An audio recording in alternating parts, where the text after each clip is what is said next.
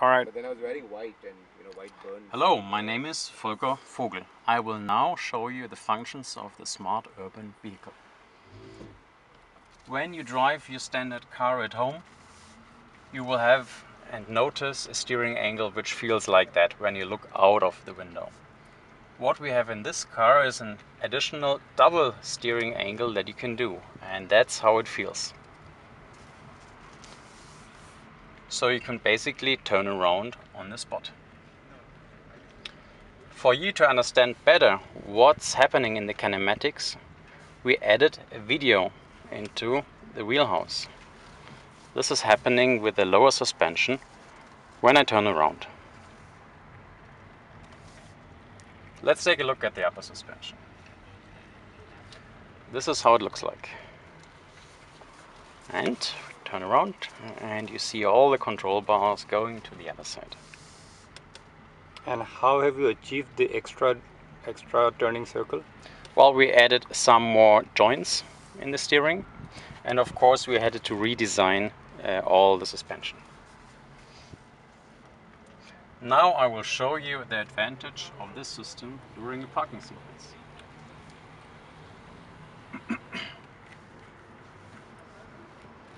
So let's turn around here. Do you think you can turn around here with your car? No, it will be difficult.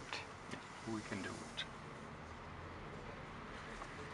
What's the turning radius of this car? 6 meters 50. So I park the car here. I take my smartwatch. I start my application. I'm getting the vehicle ready to park using the smartwatch. I enable the smartwatch, and now when I press the button, it's rolling. When I release the button, it's stopping. Now I will press the park command all the time until I'm all the way in the parking lot.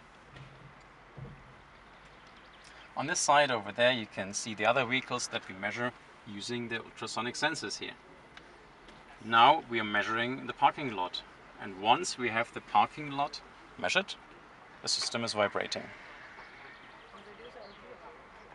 Like now. We continue a meter forward and then we turn around the direction of speed and we go into the parking lot. That's great. And would you like to show the third feature? Yeah. The remote? I will go now into the parking so that you see how it's happening. And please take a look at the screen here. During the parking, we use torque vectoring on the rear axle. Torque vectoring means that during the left curve backward that we do now, we have negative torque on the right wheel and positive torque on the left wheel. This helps a lot during this parking sequence. Now we are all the way parked. Now you can go meet your friends, and after you're done, what's the goal? Park out. So let's do that.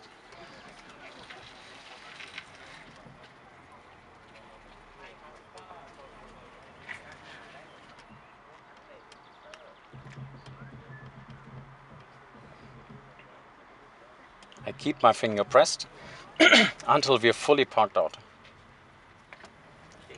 What is happening right now?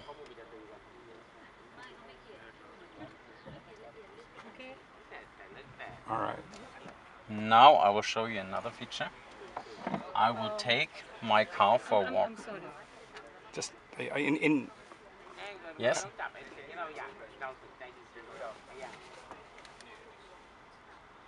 And this is how it works.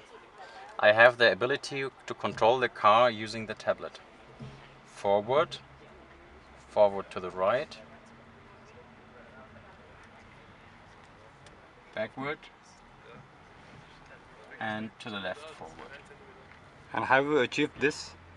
The tablet is communicating via Wi-Fi. It's taking the commands, and the safety is that once I release the button, the vehicle stops. Okay, thank you very much. I'm happy to show you.